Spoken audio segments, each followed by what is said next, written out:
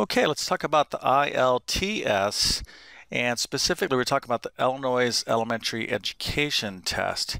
So if you're watching this video, I assume that you are preparing for this particular exam. And a little bit about myself. My name is John. I'm the founder of Tablet Class Math, taught middle and high school mathematics. So I definitely know what it's like to teach in a classroom, take certification exams.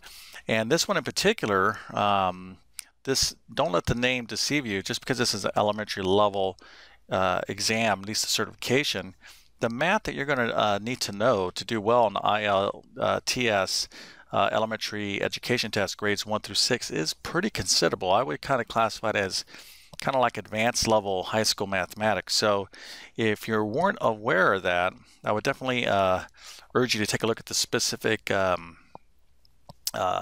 elements of what's going to be on an exam, at least with respect to math. So what I got here for you is a kind of a quick math pop quiz, if you will, something that you definitely shouldn't be able to know how to do. So I'm going to go ahead and give you a chance to solve this particular problem, and then of course I'll talk about it.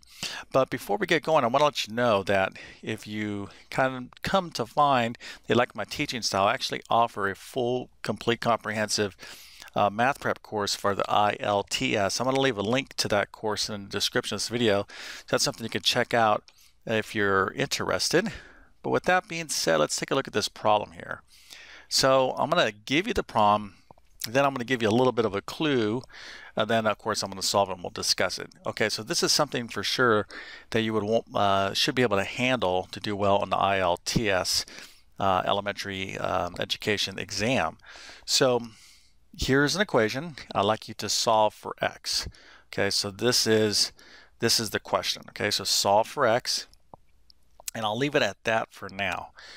So if you want to go ahead and pause the video and give it a whirl, I'm going to give you a clue here in a second. Okay, if you want that clue, go ahead and continue to watch. If you don't want that clue, I'll pause the video and go ahead and try the problem.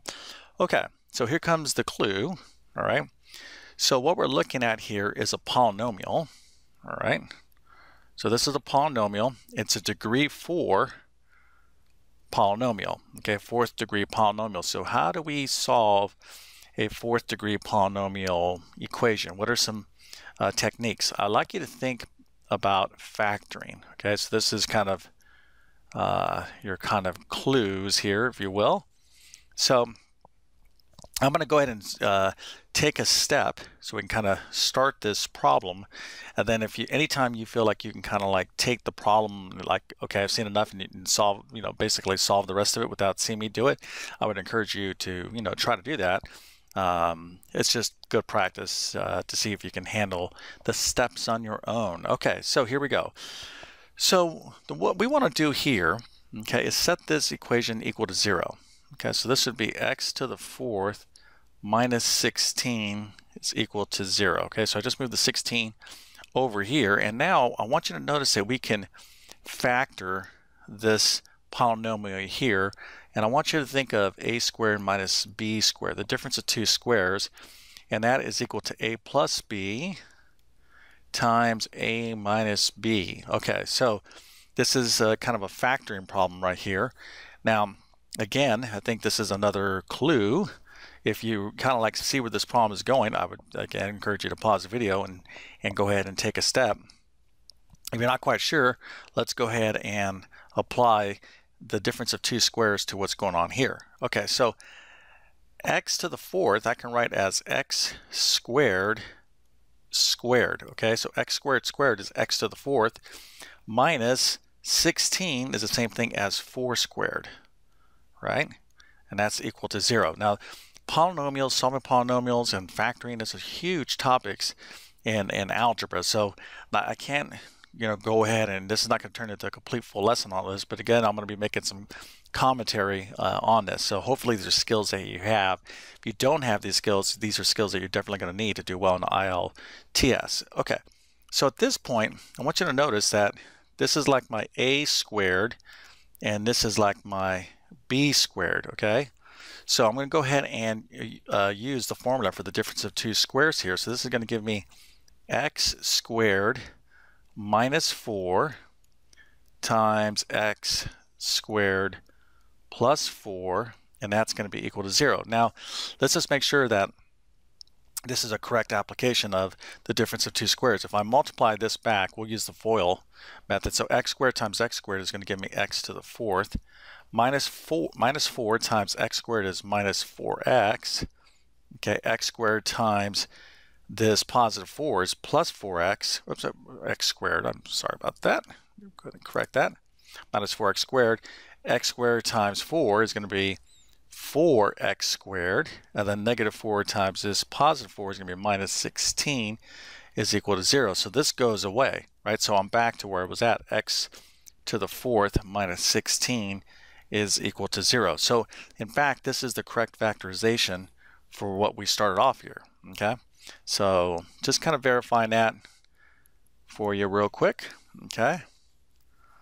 Okay, so at this point, how can we solve the rest of this equation using these two things? Well, what we have is something we call the zero product property. We have something here, okay, this quantity, okay, anything in parentheses is a quantity. This quantity being multiplied by this quantity. So I have two things being multiplied together and the answer is 0. So if I said to you, hey, I have two things, and when I multiply these two things together, the answer is 0, you would tell me, oh, well, you must be multiplying something by 0, or the numbers, both of the numbers are 0. So yes, one of these or both of these have to be 0, because if I multiply something times something else and the answer is 0, one or both are actually 0. So this is called the zero product property. So what that allows us to do is to set both of these equal to 0. X squared minus 4 is equal to 0, and then over here, x squared plus 4 is equal to 0. Now I have two simple quadratic equations. See here, this isn't a quadratic equation. I probably could have took a different strategy, but I wanted to go down this path of factorization to solve this particular problem. Okay, so at this point, I can go ahead and move this 4 over to this side, so I got x squared is equal to 4. So how do I solve this equation? Well, I have to take the square root of both sides, and I get x is equal to plus and minus 2. Remember, the square root of a positive 4 is just not 2, it's also negative 2. Okay, so the square root of 4 we would write as plus and minus 2. Now how about this equation over here? If I go x squared is equal to negative 4, well, I'm going to run into a problem here in terms of real numbers. So when I take the square root of both sides, I'm going to get x is equal to plus or minus 2i. This is an imaginary number. Now, we're kind of getting into some pretty advanced math here. I have an imaginary number. I have plus and minus 2i. This is actually two solutions here. Let me go and write this out a little bit better for you. So this is x is equal to positive 2i and a negative 2i, okay? These are two solutions, 1 and 2. And over here I have x is equal to a positive 2 and a negative 2. So in total, I have 4 solutions to this polynomial. And that's something that you should have kind of known from the get-go, because when I'm dealing with anytime you're dealing with a polynomial, the degree of the polynomial, the degree is the highest power of that polynomial. That tells you how many solutions there are. Now that could be a combination of both real and or complex or imaginary numbers. So in this case, we ended up with 2 real number solutions and 2 imaginary number solutions for a total of 4 solutions, which we kind of already knew going into this particular problem. So again, I can kind of take this, I would say somewhat simple problem, and we can really, be discussing many big topics in kind of algebra and more advanced algebra. And this, is just only a segment of the things that you're going to have to know for the ILTS. Again, for the elementary education test, you're going to have to know a pretty decent amount of mathematics. I guess the way to look at it is, hey, if this is the test you have to take and you have to know a lot of math, then embrace that and learn that math. But the only way to really master that and be ready for this test is just get yourself in a state of immersion. Even if you're strong in math, you know, and you did well in your past classes, you're going to have to do a lot of review because there's a lot of different areas of mathematics you're going to be tested upon. So again, even like myself, I have a degree in math and master's degree. When I go teach this stuff, I have to, you know, have it fresh in my mind and review. So just don't rest on your memory. If you've been away from math for any, you know, period of time, more than, let's say, a month. So anyways, let's go and wrap up this video. Again, if you're interested in checking out my ILTS Elementary Education Math Prep course, I'm going to leave the link to that in the description of this video. I've been on YouTube for like 12 years or so, put a lot of effort over the years just because I love to teach math. I literally have hundreds and hundreds of videos on my YouTube channel. It could definitely help you out. So if you like my teaching style, hopefully you'll consider subscribing and check out my various playlists. Hey, if you liked the video, definitely appreciate a thumbs up. And leave me some feedback. Are you like thinking that you're definitely want to be an elementary teacher? Obviously, this is an elementary test.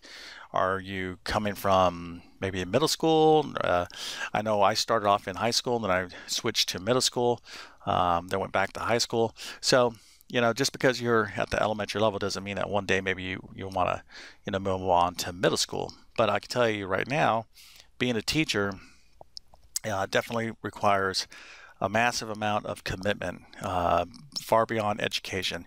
You're definitely going to have to be a lifelong learner. You know, taking these exams is just part of it, but mastering your craft and just, you know, getting in there and learning how to, you know, work with students, work with parents, work with the school.